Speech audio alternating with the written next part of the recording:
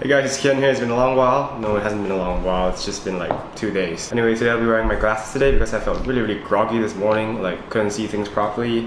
Had my morning and afternoon coffee, but still feeling really groggy and tired and can't really see things properly.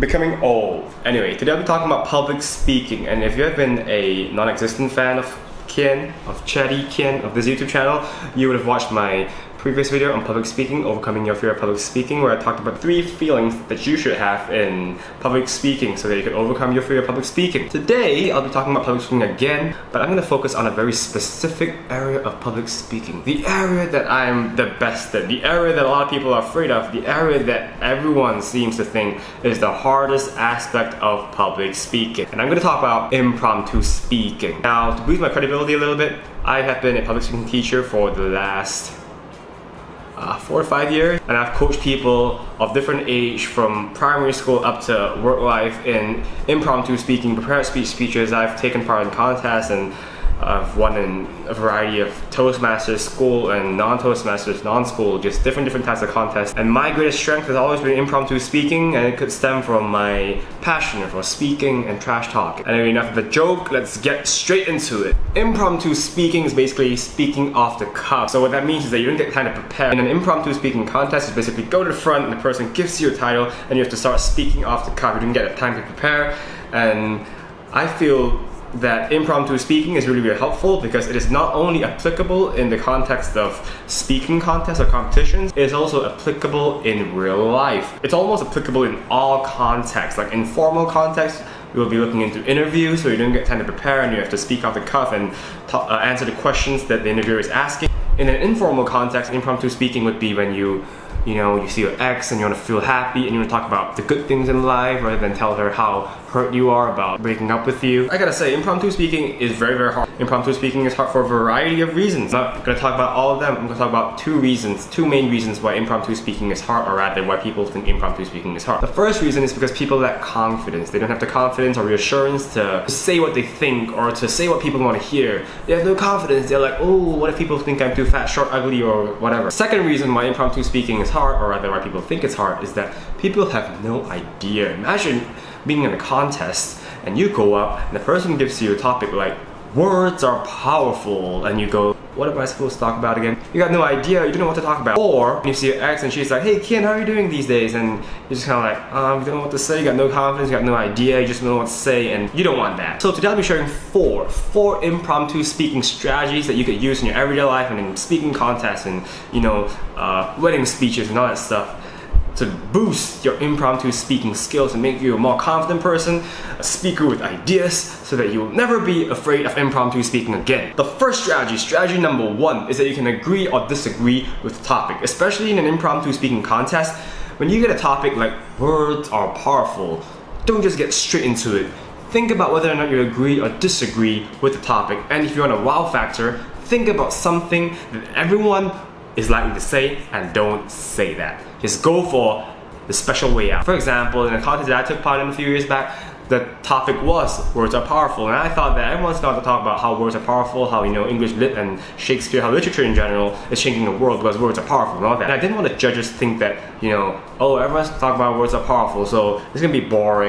Nobody's gonna stand out. What I did was that I tweaked it a bit and I said, oh, words are not powerful. Why? Because I first defined powerful. Powerful means a person or a thing can stand on its own and still be effective and have the power that it's supposed to have. But if you think about words are just like abstract things, non-living things. It is dependent on a living thing, like a human thing, to be powerful. So my conclusion is that words are not powerful. People who are using the words effectively are powerful. See, wow factor. Nobody talks about it. I think I did pretty well in that contest. I can't remember, but I definitely got a trophy. But enough of me blowing my own trumpet.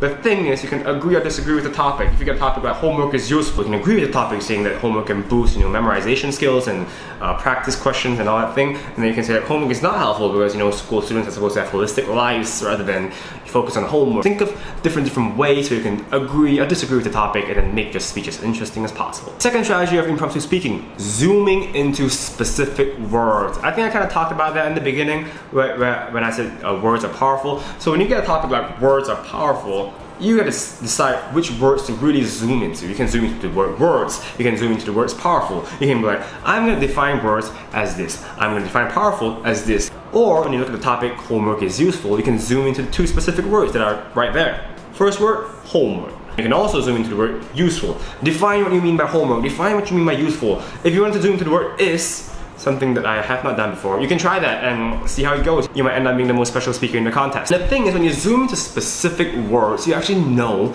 and you have a focused target. You actually know what you're going to talk about. You have a very specific, narrow, and really particular topic and point that you're going to focus on. And when you have defined the words that you want to define, that you want to zoom into, that you want to focus on, the audience can really follow your thought process and interpretation of the topic. And that makes your speech more coherent, and many times it's going to make you more confident. You're going to have more ideas, because when you define the word in the way that you want to, you're going to speak your mind, like, you know, you're going to speak whatever you're thinking, and as long as you don't go off tangent and talk about something completely different and bizarre, I think you're gonna master that moment of impromptu speaking. The third strategy of impromptu speaking, tell a story. Now this is most useful and most helpful and most effective in informal context. When your ex-girlfriend comes to you and says, hey Kian, how you doing? Tell a story. Oh, I've been doing great, you know, I've been playing badminton a lot, and the other day I did this, I did that, I smashed, I killed my opponent. No, I beat my opponent and I won, you know, I'm doing great. And then inside you think,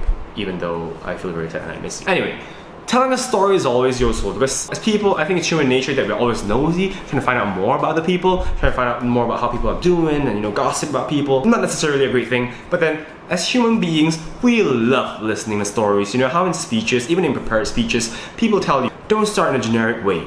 Hi, my name is Ken, and today I'll be talking about words are powerful.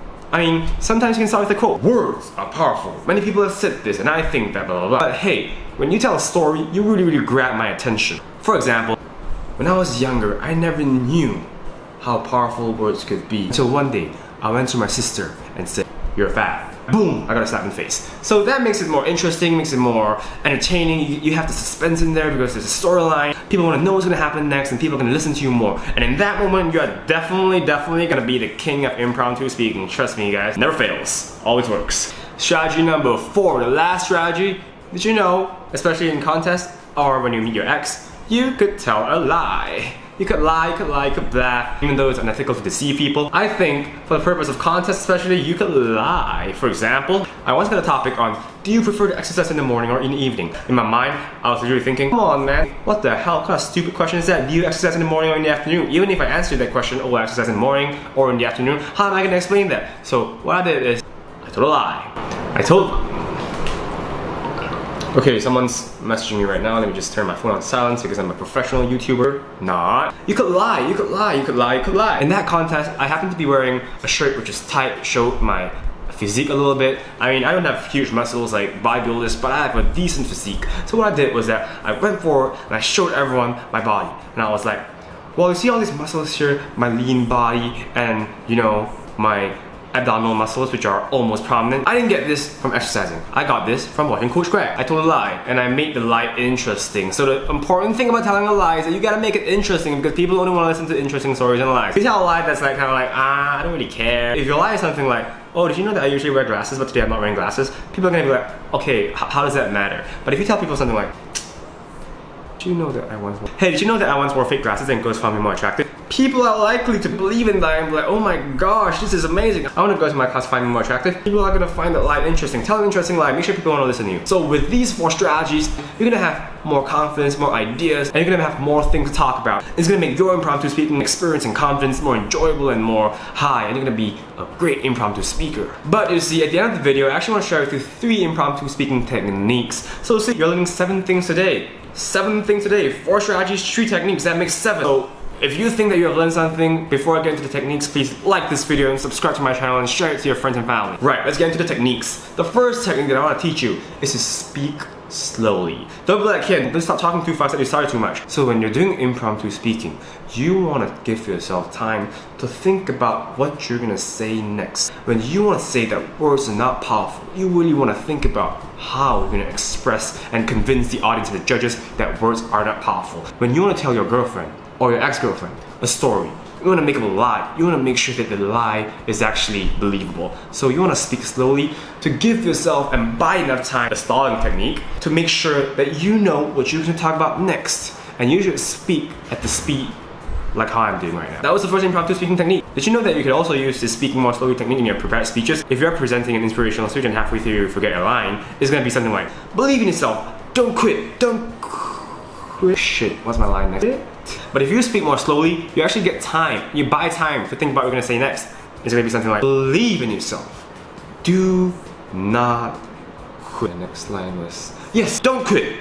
So yeah, that's the first technique, speak more slowly. Second technique that you could use in both your impromptu and prepared speeches is to use repetition. You see, using repetition is a really special technique. You could stall time, and you could also make yourself sound more certain and convincing. For example, if you talk about racism and you're trying to convince people that racism is bad, you use repetition in such a way. I believe that racism is really contaminating the human brain. I believe that racism is making society fall apart. I believe that racism should stop, and I believe that racism can stop if you stop being racist. You see, halfway through, you sound like you've actually written a speech and you sound like you actually know what you're gonna talk about, but hey, see, you made this all up. You speak more slowly. I spoke slowly so that I knew what I was gonna say next.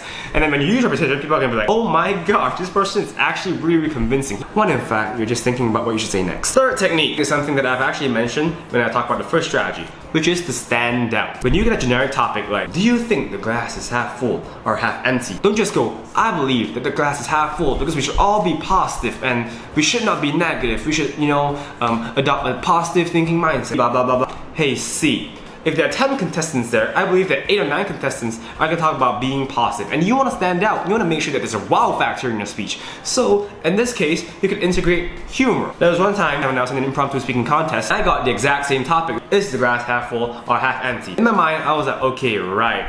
7 people or 8 people are gonna talk about positivity. There are 2 people who might stand out, might talk about how the glass is half empty and how viewing the glass as half empty could be useful. I was like, alright, I'm not gonna talk about half empty, half full. I'm not gonna focus on positivity, negativity, whatever. So what I did was this. Is the glass half full or half empty? Honestly, I don't know what glass we're talking about, but I believe that there are simpler ways to tell people to be positive. And at that time when I said that, the audience was like, ha ha ha, this person can make puns and can make people laugh. And I ended up winning the contest, so it's a good thing. Stand out, use humor, make people laugh. That's actually all I'm talking about. 4 strategies for impromptu speaking. Agree or disagree with the topic, zoom into specific words, tell a story, or tell a lie. And then 3 impromptu speaking techniques, speak more slowly, use repetition, and make sure that you stand out. Standing out, let me just remind you, is a wow factor in both formal contexts and informal contexts. Because when you meet your ex-girlfriend, you want to stand out. And that's all I have. Watching my video, you learned 7 things today. 4 plus 3, 7 things. 4 strategies, 3 techniques. Make sure that you like, share, subscribe. And I hope that you've learned something interesting today. And I hope that next time when you deliver a speech in front of a crowd, or when you meet your ex-girlfriend, or when you win an Oscar and you didn't expect it and you have to deliver an impromptu speech, you do better with the 4 strategies and 3 techniques. 7 things that you have learned in today's video. Please like, share, subscribe. Watch my previous video on peer pressure and racism. Watch my crappy cover of Homicide by Eminem and Logic. That's all I have to share today, and I hope to see you guys very soon. And I'm out this time. Bye.